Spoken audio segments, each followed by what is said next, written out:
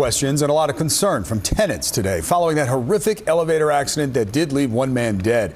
But there are few answers tonight as to what went wrong. Now that building's had elevator problems for years. The landlord is not talking, and the city is investigating the elevator tragedy. News 4's Chris Glorioso joins us live from Kips Bay with the latest. Chris. Well, we've now confirmed it's not just the city's buildings department looking into this matter. It's also the city's Department of Investigation. And we've had an opportunity to talk to some of the tenants who showed us emails that seem to indicate the management company of Manhattan Promenade has repeatedly had to apologize for broken down elevators in the last couple of years. That same management company sent an email today, but it didn't offer any answers about this accident. And for some, that fell short. Are you disappointed with the statement that they've made so far to the tenants? More than disappointed, it's unacceptable.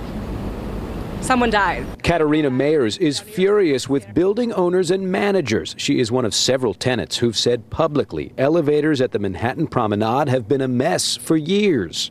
This has been an ongoing issue, but we never thought it would get to this point of someone losing their life.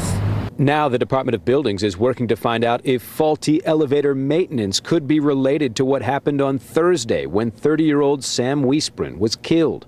His family devastated on the phone. He does well. He loves New York and living in a fancy New York apartment. And I think it's just a tragedy that is a disregard for safety and they killed my son. The FDNY says Waisbren was trying to step out of the elevator into the lobby when the carriage suddenly lurched down toward the basement. He was caught and crushed up against the elevator shaft wall. In all my experience, I've only known of two other cases, one in New York and one in New Jersey, where this occurred. Patrick Carr is a veteran of the elevator industry who provides expert testimony in lawsuits. He says investigators will now look at the history of inspections on this lift and whether problems were properly corrected. He says in the rare event someone finds themselves in an elevator with an open door between floors, follow a simple rule. You should use your cell phone. You should use the emergency stop switch, which will ring an alarm. The most dangerous thing you can do is force the doors open and go out, and the kid fell down a shaft. Robert Kalimian is listed as the manager of Manhattan Promenade in mortgage documents. We've tried to email and call him, but so far we haven't gotten any word back.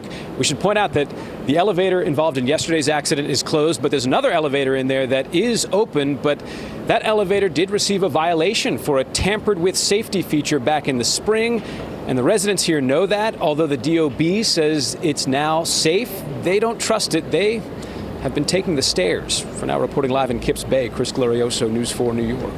Thank you for watching this video from NBC 4 New York. You can subscribe by tapping the button below me, and on the left you can see our latest updates, investigations, and digital exclusives. We'll see you next time.